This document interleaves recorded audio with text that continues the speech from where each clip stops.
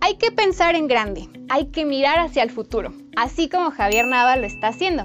Bien listillo, ¿eh? Nuestro alcalde de la capital se encuentra en plena pre-campaña con la mira hacia el 2021.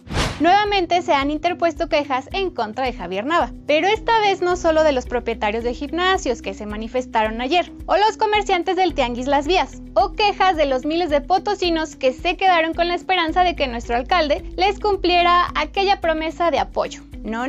Esta vez se trata de 20 quejas que se han interpuesto frente al Consejo Estatal Electoral y de Participación Ciudadana, mismas quejas que son por promoción y difusión de su imagen, en contra de la normativa electoral. Alejandro García Moreno, vocero del Partido Verde Ecologista de México, aseguró que se han hecho seguimiento puntual de cada una de estas denuncias, en contra de la promoción inadecuada de Javier Nava, y comentó que se espera que procedan porque no es posible que este señor tenga estas acciones repetitivas y que se dilapiden de nuestros impuestos. El vocero hizo un llamado al Cabildo de la capital para que pongan especial atención a estos detalles del gobierno municipal que no pueden seguir ocurriendo.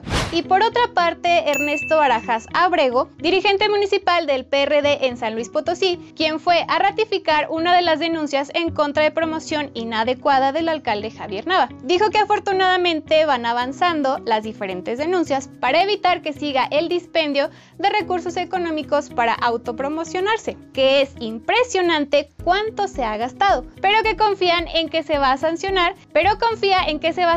ese gasto que no ha dejado nada bueno a los potosinos y que solo sirve para alimentar un ego. Y vaya su ego, porque pues a nuestro alcalde se le dio por prestar camiones recolectores de basura a otros municipios. ¿En serio? Digo, por supuesto que estamos a favor del apoyo, pero primero tiene que ver por su municipio, ¿no? Porque hay que recordar que aquí en la capital los ciudadanos siguen exigiendo los apoyos prometidos durante la contingencia. No sabemos si estos préstamos podrían consistir en actos anticipados de campaña, siendo que dichos apoyos cuentan con logos del ayuntamiento de la capital y son entregados en días y horarios laborales para Javier Nava. No olvides seguirnos en nuestras redes sociales slp.contrarréplica.mx y en Facebook e Instagram nos encuentras como ContraRéplica San Luis Potosí. Yo soy Nohemy Santana y esto fue Clics.